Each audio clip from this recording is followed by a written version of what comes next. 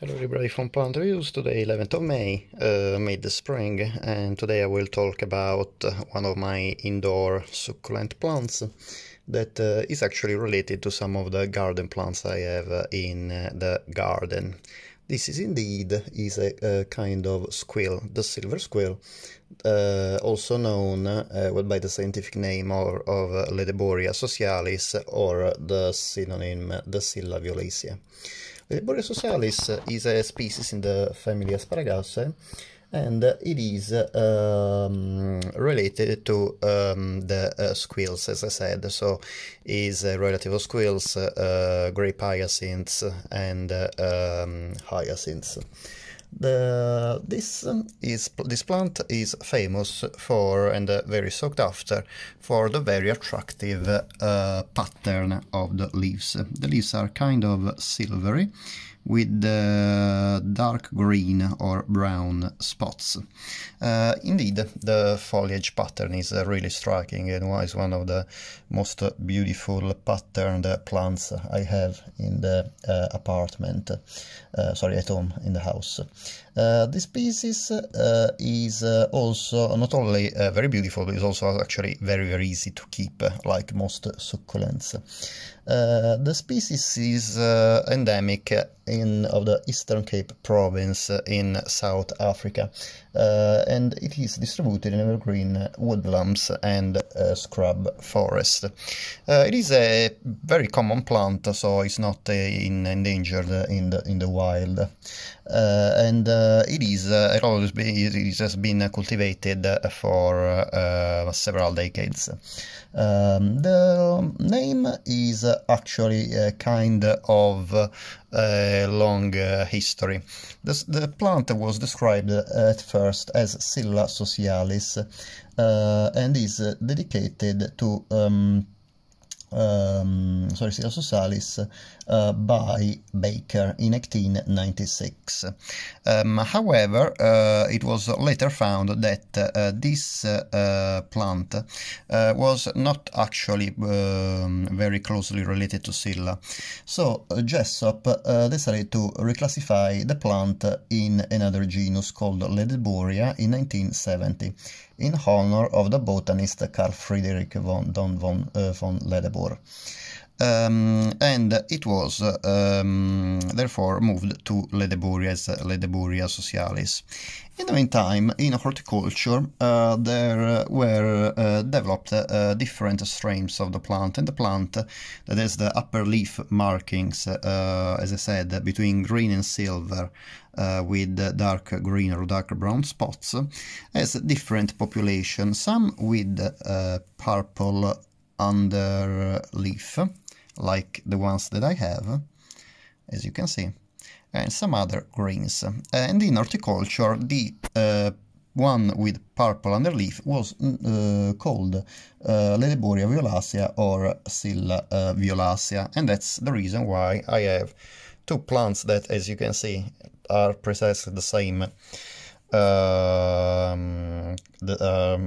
Precisely the same species, with not only a different species name, but actually a different genus name. So it puzzled me very much, because I was wondering how could these two plants so strikingly similar belong to different species and different genuses, until I found that actually was just the same species, instead reclassified. So the term violacea was just an horticulture term to actually identify the purple underleaf of the plant. However, the real name, it is Ledebouria socialis. The term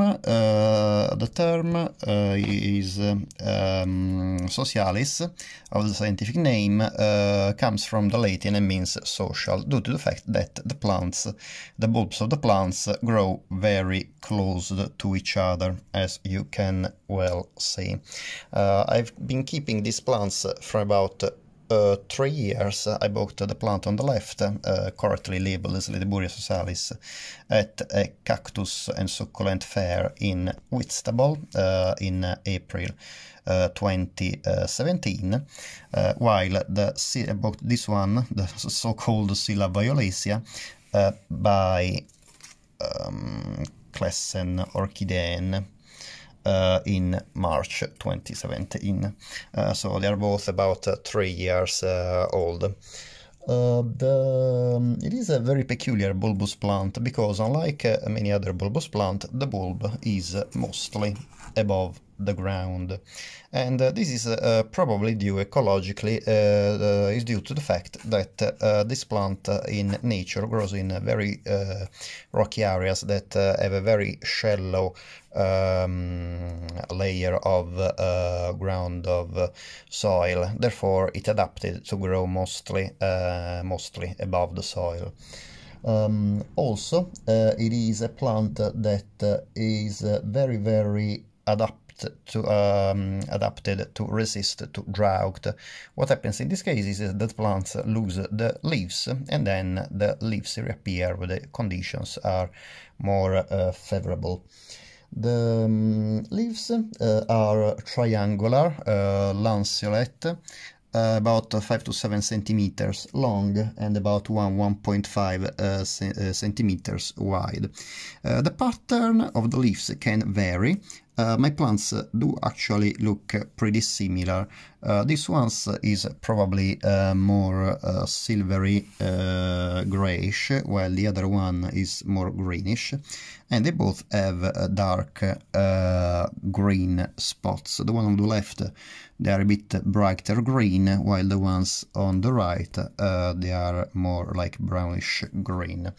However, the leaf pattern varies also by the stage of leaf growth. As you can see, these leaves in the plant on the left, it is the same specimen but are actually much paler, kind of resemble the plant on the other side, while this very newly grown leaf is almost unpatterned, as you can see.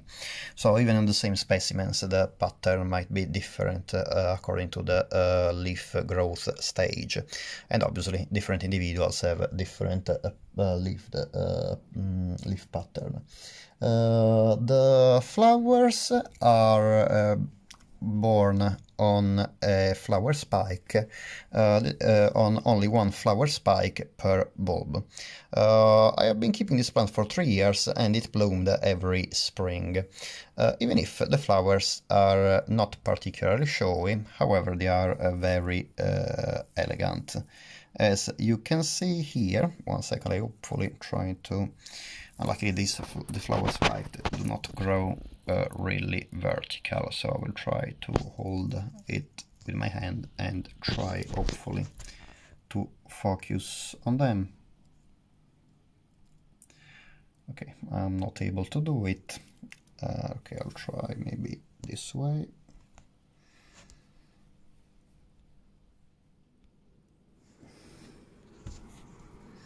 Sorry guys, it is a bit difficult to focus. Okay, perfect. Okay, as you can see, the flower spike is bears between 10 and 30 little florets. The flowers are mostly green and white. It looks a pattern of white and of stripes white and green. They are connected to the main flower stalk with a whitish peduncle that becomes purplish at the attachment of the peduncle with the flower, and it has also anthers that are purple with stamens, with yellow stamens. The flowers of this plant are not fragrant. However, they are usually able to attract insects around, and a couple of times I had some seeds from this plant. This plant is certainly not grown for the flowers. As you can see, the flower spike is quite diminutive in comparison to the plant, whose main attraction is actually the leaves. But surely it is a nice addition to the plant when you see the flower. I really think it is a very elegant flower, very peculiar. About the conditions I grow this plant. The plants they need absolutely full sun. Indeed, I grow this plant in a south-facing windowsill. I moved it here in the north-facing windowsill just to make this video, because the light illumination was actually better for the shooting the video. And this plant, as I said, blooms usually for me in spring. The plant on the left has several flower stalks. One is almost completely faded, but it has other 1, 2, 3, 4, 5, 6 flower stalks, while the other one is just now developing a flower stalk, as you can see here on this, on the left bulb. As you can see, it is at the very start. The compost of this plant, well, actually my plants were sold in 2 different composts. One from Class Orchidean is like really strangely sphagnum and bark, like indeed if it was an orchid, while the other one is a very well drained compost, like a succulent compost with grit on the top, as you can see. I have to say that this plant evidently doesn't mind these 2 different soils, because they are both very well drained, even if obviously the bark and sphagnum keeps the condition moist better than the well drained soil of the cacti. However, this plant evidently will get used very easily to these 2 conditions, so that's another clue of the adaptability of this plant. Is a very easy plant to keep, as long as you don't waterlog it and it can enjoy full sun. This plant will be very happy in your house. About the propagation. The propagation need to be can be done in 2 different ways. Either the seeds, if the flowers get pollinated, or you can pass a brush in between the different flowers, or maybe if you have some insects sticking around, they can pollinate. You will end up anyway with some seeds. Or the plants can be propagated asexually, because when the plant bulbs grow up very clumped, at some point you need to divide them, and I think this year this will be my case. As you can see, the amount of bulbs I have on each plant here is really impressive in comparison to the size of the pot, and I really need to divide the bulbs and put them in a larger pot, or possibly give away some.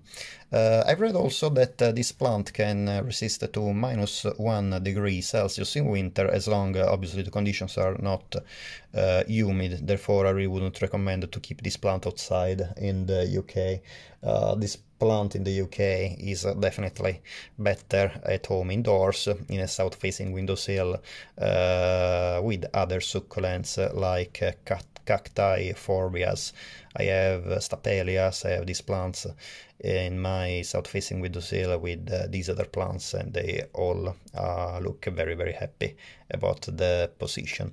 I've hardly fertilized this plant, and it grew perfectly fine, blooming. As you can see on the left, I have 7 flower spikes, so it's really a plant that needs very little to be happy at your house. If you want a plant with a striking leaf pattern, a plant that you can forget to water every now and then, and you can leave, if you have a very sunny windowsill and you're not too sure what indoor plants you might need to put there, definitely the Ledebouria socialis, the silver squill, is a plant very well recommended for you. I hope you enjoyed the video, and if you would like to subscribe if you enjoyed the video, that would be great. And I hope to see you soon with my next video. Bye!